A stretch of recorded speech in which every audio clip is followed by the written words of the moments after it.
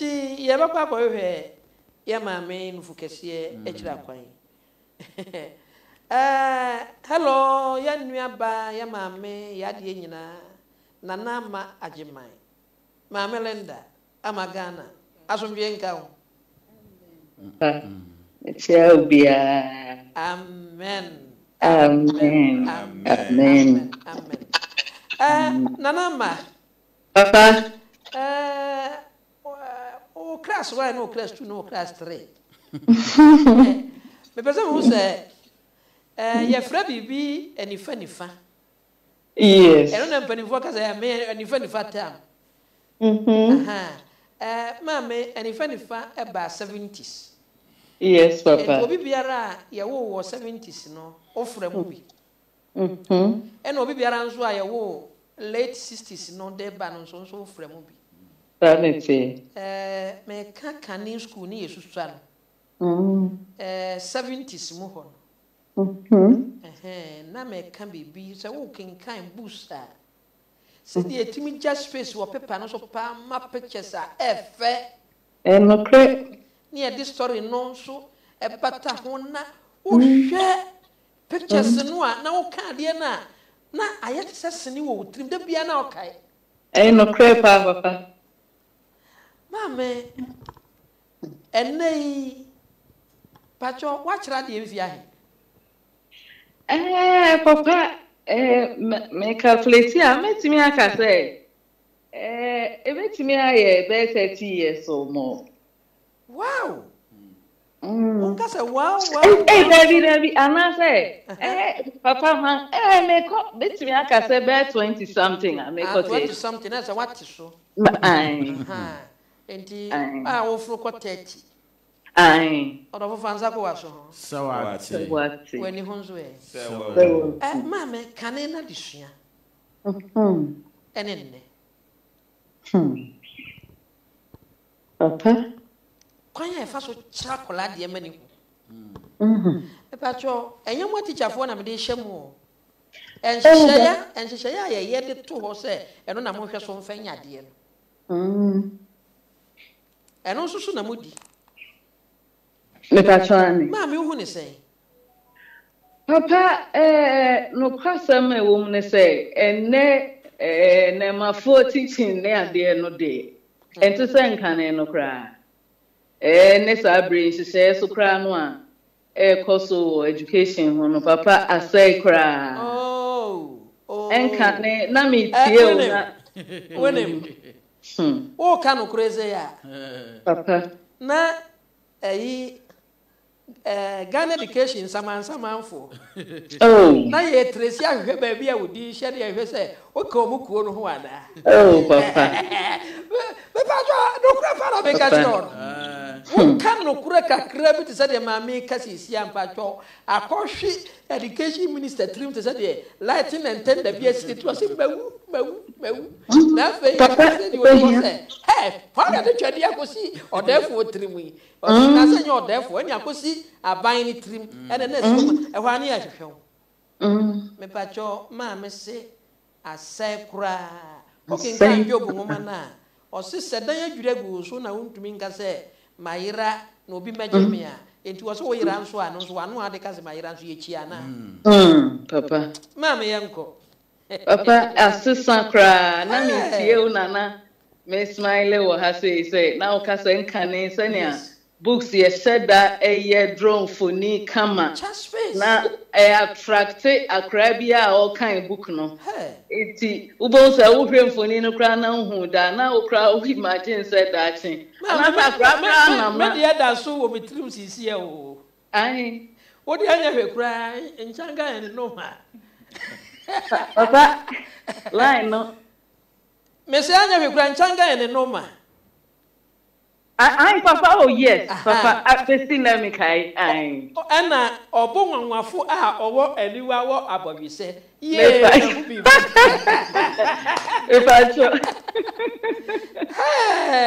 papa yes enso neno aye bibi e wo ho aye se teacher ni na ono a kira de no no abotra nkanefo wo se omubenya amankra no ni ho agra no akra so aye tre na de no so kra no ono so otia no a yese wanya asem opa ne hye no anase bibia eno so ubenya case si papa adisia sabredi aye bibia ho nanka sane anyame na moso a o ne Ghana man nyina kasa education for betie nanka nema na eye na titimre mu ema nipa bebre papa obi ohokra oye pani wan sheda nko school andrew secondary but to fe ne brofo pa mama say hey sampani fo na mame omo nim de enim se na tete nkola no mame omo twere books no de koma Ghana de no omo bue ba ko mienu no omo di hu adanse awie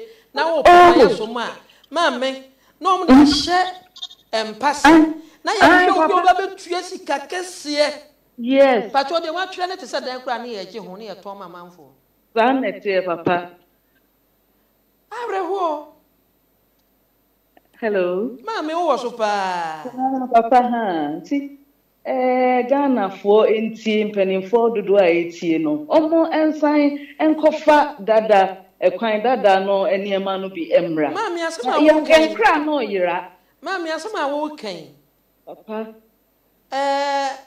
Wow, Bible, Jeremiah chapter 6. Odifo Jeremiah chapter 6. Verse 16. Shemu dunsia. Jeremiah chapter 6. Jeremiah chapter 6, verse 16 and 17.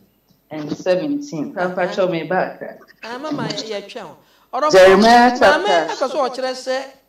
Ankayensan Canada na yenkom. Na yemma kwan na ebebue yemma dwirimu ma wa yesa kanefo no afa obuo ne nhyehyɛ pa ne ye pa nso ebe ya adwuma na na mama ho quotation no yes yeah me pa so di for Jeremiah engoma ne tinsia yes tise mu dunsia eba Sarah sini munko gina akwan so na monhwe na mumisa tete atempon no de akwan pa no wo baby akwan papa ne wo na momfa so na munya home ma na nya home yenya rest ne ye ho ntoyen aw nanso o se ye mfa so mama nya ni papa eno ani e mama nya ni e papa o se otutu asampakafo awemfo nom ne adesanka na mesisi mo so awemfo se munya aso ma totrobento sene no entie ne o hye totrobento no o nanso o se yentie mama yentie papa basaba na do se yentie mama nke yetie anke ni papa nanso nyankopon yi prophet Isaac ofoso hene Gyimah hallelujah o se wotio wentio ka na Ezekiel chapter 33 verse 33 Bible ni 66 books 66 books 33 plus 33 nso Ezekiel 33 and Bible no mu hyenkom de nyankopon ka kire nsa hyenkom and Ezekiel nam Ezekiel 33 so ma Bible 66 books no ashema yes na dan sam na bo yes bacho Ezekiel odifo Ezekiel mo maneti aduasa miensa chichemu aduasa miensa na enya ba na senya ba hwe ebeba no behunu so odifo bi atena wo mu pen Ghana ha odifo bi atena ye mu pen hallelujah mama omse kan bi o Odifo Ezekiel eti aduasa miensa chichemu aduasa miensa Ezekiel chapter 33 verse 33 na enya ba hwe ebeba na ubehunu se odifo bi atena wo mu pen amen odo so oguso hwe program na sa utie program na bia enche now radio free mu aye yakopem 6 enti ubetumi akosa TV stations sisi ade mehwe ne ye ahwenepa FM enti ye pese ye hunu se kuma wudu nso eno nso ye home TV yes home TV eno nso ubetumi akoho yes ena ni nyina chi Facebook Captain Jesus TV Captain Jesus TV ena radio na mpo so pese wutie no wo pese wutie radio no wo phone so app na so a eno Ghana ha ba bia wo bia so wo phone na edit radio no nko ade a eno so wo bebo Captain City Radio obo Captain no abo City Radio Captain City Radio ubenya ya live papa great mami amehu o papa arefo ne nana ubegina line so yes sir adehye mami ka momo no ne sponsor adom wei emo ese de boa na da won ye na se mami ansa na bibinshira e de aba na mom ye wi a odehye batie ye be ma kwan ma obi afra ba line so na esanse internet so ntino ofre na ya peke ope gise radio na wutie no dum no gise udum radio na kasa wo phone no nko aso se TV na wo hwe a gise TV no yi kasa ni nyina firi mekamfo ni nko a batwa asem we ya makan obi obakasa wantipa na be ma me se wo fra radio no dum no na kasa wo phone no nko aso wi ya no aso radio no obaso na nko mo na fe na eba TV no yi kasa ni nyina firi na ya na maami bi akasa ya kwaku volume no dum volume no pachosa ndi lo ano kura a wontie na ena na kasa betumi akọ because na disua wonwaso ene nsanchene ne achede kasa abai obi pese o ka bi na so ogigi na mpatwe be hadwen na number na ade beba so no so ye 055 788 2425 mo be chame phone back na ya mame amagana gina sa phone nko a eso yes na ebinum be free 054 86 72 976 054 86 72 976 Sabri Pastor Bernard yenhye no de ye maame ato sa line so na fe mu amofre aba ne aka no so ne mom sisi ano mugu so ofre de na enso o de amon ko so ofra kopim se ye be man kwa because me ma ye maame kwan se onya de bi mamo eno kura mpo no yama course no nkopim baby but ye twa fabra yama course no nkopim baby na fei eduru ho a yama me ehira because edom bi digidi ene akoma pagu so de afore no ba na eba onhira won nyina ba ko emu amen yo hello eja waba line so eja ga na fo nyina etie o Captain Jesus. Ahotonkwa. Akra odi no kwasem nya pon de wadum ye papa mangan. Amen. Na sesira medi ewuje kom awode maami Malinda abam aya onya maami Captain Jesus maami abam yi. Ya disia senia wo fa chichi no nkan ocho homa bia na odi mfoni bia betu babi yeah nwasem ama wodi wani hwe a aka bibia no sapepepe na tie yes sa me ka won a me fan se ye wo won 50s na mid 50s ni movie yeah 7 na no kremu anchi won ka fo ne ho me brofo enye me kasa entimi na mama mpete meka na so one big papa ya hwe won tro ya papa mpese ba me kasa mu yes sasa nibu mabi mai no yeah ana mi mai kana me wo so mpata mo aye pepe ene computer wa bi aye wo mu ana se computer abra esemu no ba shada fraya papa ni amane bre pa na so wa wieka esane edom pimpme edi na chi ene yes ejaja santi ye be hwedam ma wo bre anka sanka hello wa so wajina la no so wa che etisan ya me aduma yo papa mpajo di ni sen afre fi he efrem ya ampansa papa me sempa go bompa ye ma me sede East Hebrew nyamiti aba bedru nche wo honkra ho nyame mu ye kwan ma wo kra amen na wo ka kire Ghana fo nyina sede wo ni abre se opese obey papa sa ujumadi de obi ya ni mi sede emu asamotie na sede anamo a ujumadi nsutumitu efa wo nipa bra bom na de enti safia dru na se ujumadi atise wo ho a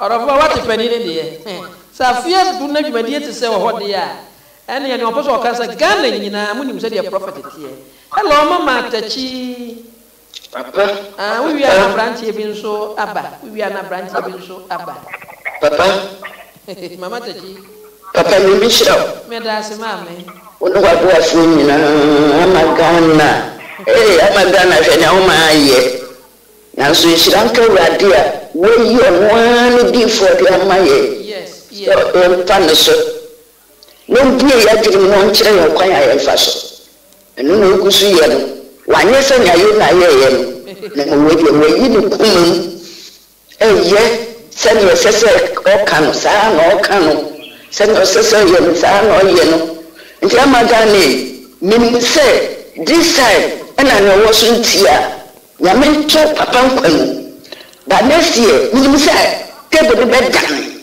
na se dania nyame be hye ne nyam amen me ya sure say mama amagane o wala na so pa line ani na ojo mama so hello what are you doing saying hello I'm about to say achayo yo na kasa fi he achomi kasa fi de ni de mama ayo mama Ghana fo nyina etie o papa bacha books na se wa any one for you yeah na ye wo to pass ni ngola bi na papa bi wo wa ko school yeah and so especially for you need to make we wo mo sa do bi that na wo so dia na wo so the time yes e ta ni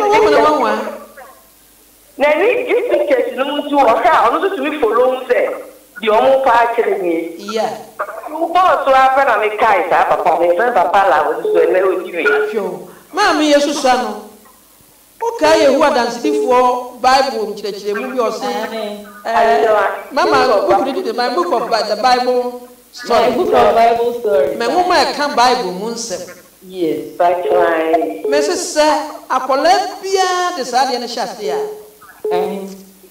mama sa mo kai papa be kai papa say ye can story for David and Goliath ho a picture ni nyina na yi mfoni de wo wadwene amen ajoy adaje ne bre aye de chire nipa de ma na chi ase papa afrafo gusu bala na so pa me ye nwanwa na me kasa odofo 054 86 72 976 and 055 788 24 wala isi undumu radio no ayo me tufu wadumo no me ka che na odi ni sen aka se free me ka che fi ko yo ene ahokwa na books no do na na ye twiro no ma mintie o That's okay. So then I go school. I check in no man, no one to man now come. No, no, extra saying if we she are there. Remember, me extra we. The Apolani great book one. I'm a need and I say, the remedy dear. Now, ticket and get no. Yesha, ne maya nyeme dia. Kutu wo se abu friend sister wo didi bebre sister wo yese. Ni na da so. Nyama sister wo ye, nyama sister wo ye. Ba sister ga yo man bubu, wo de ba ko bibi ye. Mama aya mama nyame show. Mommy na da na ka fa Captain Jesus esua de ho. Na me kan se nia o kan e se yes, I am to near Cofania or Cano, near Frana, what be chilling, wants to sacred about I was a co as away. Many are by any the same, it did the same. Oh, you're buying answer for Yamisha, papa. Ghana for Yana Yeni Papa Breeze, so you're also now a preacher and go back. Oh, and a Bible say, and Genesis chapter way, and a way. Want to mean far abrabom, some in your masters and find young fat home bench, right? Mammy, I'm a Ghana. Papa, oh, mine was for my done in the Akasha on Sat. Name no answer no, or the food Pierre would yet time Captain Jesus. Sad year way tea, me patrol for one number, a 055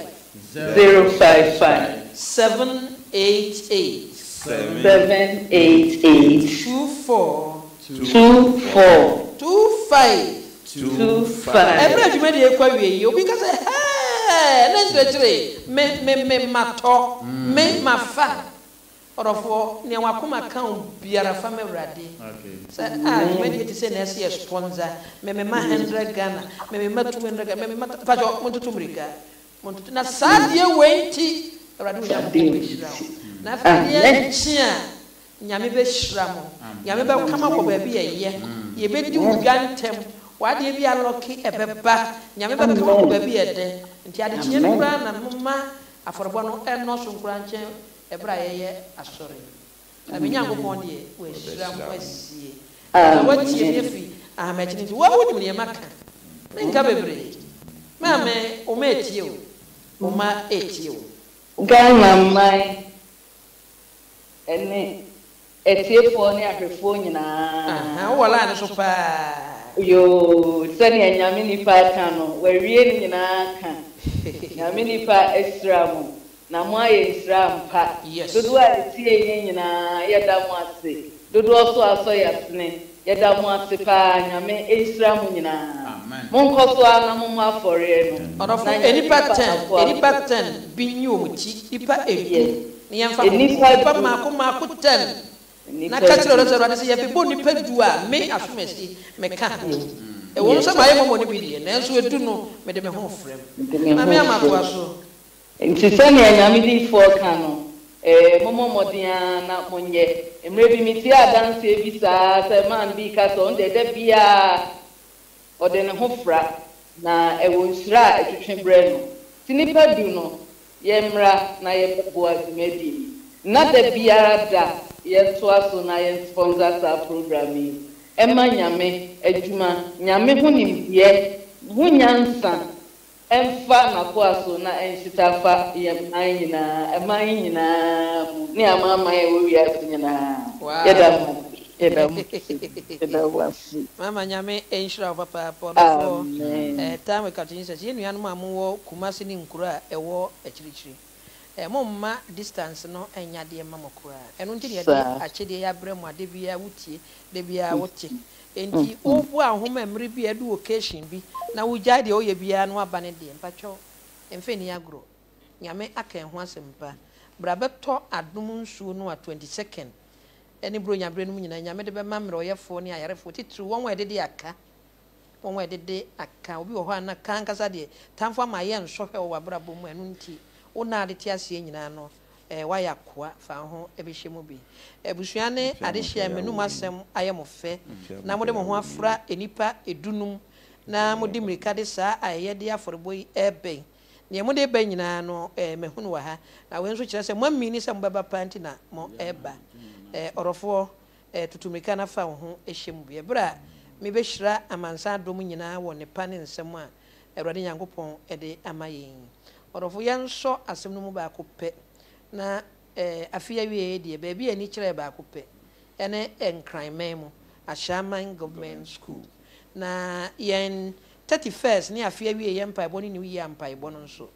Ebe hyase fi 29th no so ye Friday. Na orofo me wura fiade e bi unu ma wasem. Efiade ebe ni ebe ye all night kese pa. Eno ye all night nko a. Ade a chia ye ntoa so nya sore ebe ntenase. Enti sa 22nd na enna manfo frase mroyefo fiase aba no. Ye de be all night kese de magana nyina. Ansa na ya twene na awotwe na ye 29th no a. Dwumadi sonko eba no. Na enhranka wrade emma mo madi odifo ni. Na nyame na madi meni. Na nyame na madi ni nima ebi nso akame. Sa abri George na Anson, Asan, Victoria, Margaret, Owusu, Isaac Etonam Nyedi, Raymond Yadome. Ejese ebusuano egusu se papa. Sa wo peni patena. Me din eka ho bi. Me nso me din ka ho bi. Hwe ne fe. Nyame mfi Zion na wonhyira mo. Amen. Me hyira mo nsuo so. Amen. Obi biara ma ni nsuo so na onye nhyira ni mfa dwumadi no enkwa wieye. Amen. Awurade adoye na dom ni nhyira. Emu nsuo yi mu. Amen. Mo nyina mo nim ne etumi ye. Ayaresa a wo hwehwe. Adom a wo hwehwe. Emu a wo hwehwe. Empeja wo hwehwe. Awurade ma na asem a aba nei enye kesema mo. Nyame ya adom a ekina de 4 o'clock pepepe. Ebo 5 nso a eye ahoto nso be wuram. Na 4 o'clock ena dwumadi no beba so ewo plan B FM ene Kumasi ni radio akanyina nyame onhyira mo papa mo amuguso de ba nyina no adadi wa ha nyambo akina yebebo mudin nyame ne montena nyame ene montena yeda mwase